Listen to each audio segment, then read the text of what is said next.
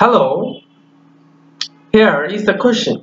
Assume that hybridization experiments are conducted with the fees having the property that for offspring there are 0.75 probabilities that a P has green pods.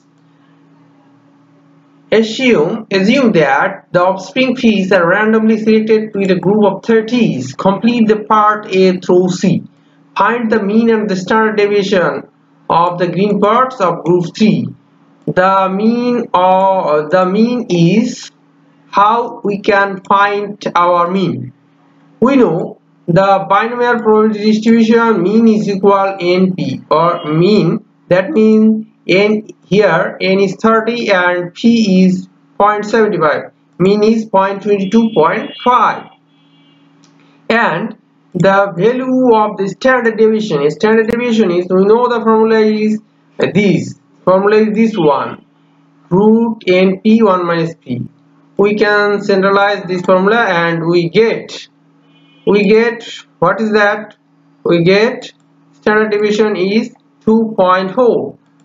okay, this one. Use the range rule of thumb, find separating results are significantly low and significantly high. How? We know that rule of thumb is equal mu minus 2 sigma and mu plus 2 sigma. So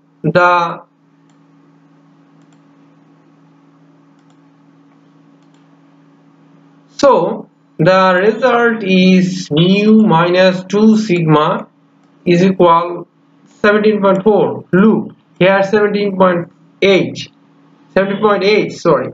High is 27.3. So rule of thumb is low or high. Low is this one and high is this one. So significantly high. Number C. Is result one piece with green pods result significantly low? Why or why not? The result is significantly low because P is with the green pod is less than 17.8. 1 is significantly low. We can say that 1 is significantly low. Thanks for watching this video. See you again next time. Bye bye.